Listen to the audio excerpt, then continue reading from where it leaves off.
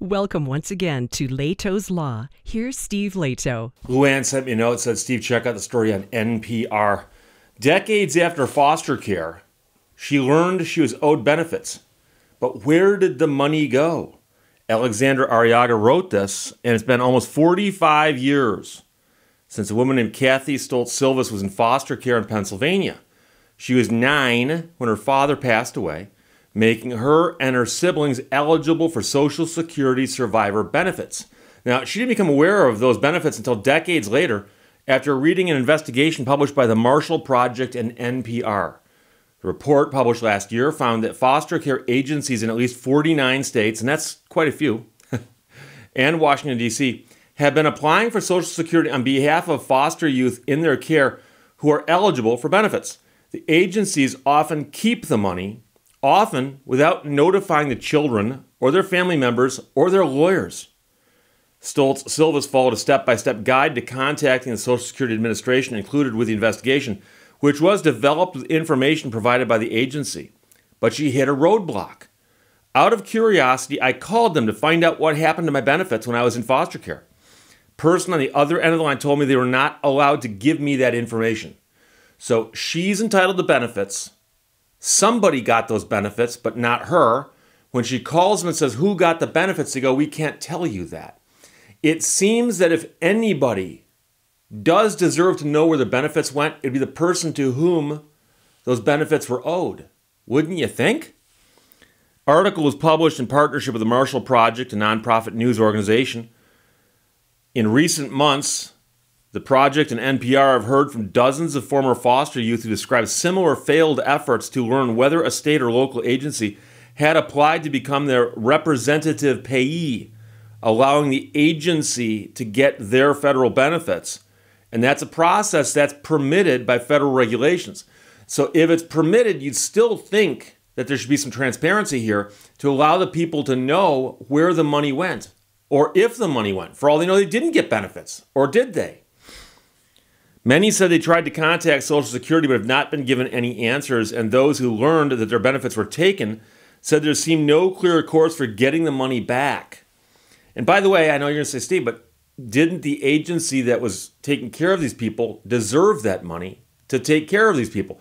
They might have, but you'd think they would step up and say, yeah, let us explain this. We got this money on your behalf to take care of you. We took care of you, and here's where the money went. So here's how much money we got, and here's where it went. Just an accounting. A lot of times there are problems where people are involved in situations where money disappeared or got spent by somebody, and if it was spent appropriately, there's no problem. We just want to know the money was spent appropriately or if it was spent at all. For all we know, she didn't get her benefits. No one got her benefits. Or wouldn't you want to know this? In an email, a spokesperson for the Social Security Administration said that for those inquiring about past benefits, we maintain records on the benefits we have paid and can answer the questions. The agency has provided guidance and training to our employees on our rules and requirements for selecting representative payees, notifying the proper parties, and monitoring the performance of foster care agencies that serve as a representative payee for a child in foster care. For current foster youth, Administration for Children and Families spokesperson Pat Fisher confirmed that both the agency and the administration are developing joint guidance to state agencies about how to handle these cases, though there's no timeline yet. Jermaine Wilson was in foster care in Washington State, said he was supposed to receive disability benefits after he was hit by a car at the age of 15. Said he's attempted at least 10 times to get information about those benefits, but keeps getting a big runaround from the Social Security Administration. Meanwhile, Melody Massey said she was meant to receive Social Security benefits and Veterans Affairs death benefits after her father died while she was in foster care in Virginia. When she called Social Security, she said she was told by a representative that she hears this stuff a lot, but unfortunately, there's nothing they can do about it. So another person, Jaden Cayley, was 17 and in foster care when her mother died, and she became eligible for death benefits from Social Security. For 8 months, back in 2019 and 2020, she said nobody told her about the benefits or that her mother had even died. She found that out from a sibling. I didn't know any of this. So for 2 years, she tried to get information from Social Security about her benefits.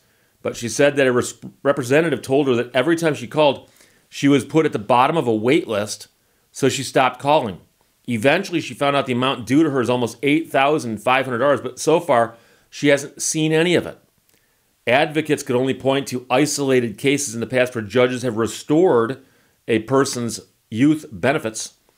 Amy Harfeld, a national policy director for Children's Advocacy Institute, a nonprofit organization that works on behalf of foster youth, expressed frustration with the agency's failure to take action. It is unacceptable to ignore the youth who have been at the forefront of the requests.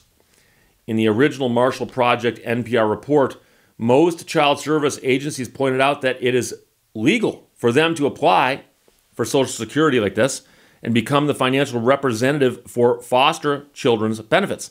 Though federal regulations state that a parent, foster parent, relative, or family friend is preferred, almost all agencies say they take the money as reimbursement for the cost of foster care. And if that's the case, great. Give them an accounting. Here's how much money we got, and we applied it to this. And any time that you have a hard time getting a simple accounting, you start wondering if something else is going on. In a landmark class action lawsuit in Alaska, a district court there ruled that the state should notify foster youth before applying to receive federal benefits. Now, that case is currently being appealed, and you might say, Steve, so a 7-year-old kid is entitled to these benefits. You've got to tell them, we're applying for benefits on your behalf.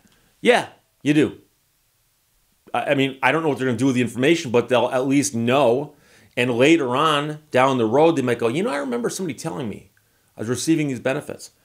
So meanwhile, lawmakers in the local, state, and federal levels have begun tackling the issue. Last year, federal legislation that would prohibit state agencies from using foster youth Social Security benefits in their budgets failed to advance in Congress. As the bill's lead sponsor, a Representative Danny Davis of Illinois, put it, yes, indeed, we are still here after a year. This summer, he plans to reintroduce the legislation that would make sure benefits go to the youth while also maintaining federal support for child welfare systems. The bill would require agencies to interview foster children to identify any relative who could be appointed as a representative payee and who could set aside the money for the children once they are old enough to leave foster care. And that's the issue, is that some of these kids might be in foster care until they become adults and just go on into the world on their own. Some of them might leave and go someplace else. Let's suppose a relative comes along and says, you can come live with me. Does the agency notify Social Security Administration? Oh, by the way, we don't want that money anymore because they're no longer here. Send it to them.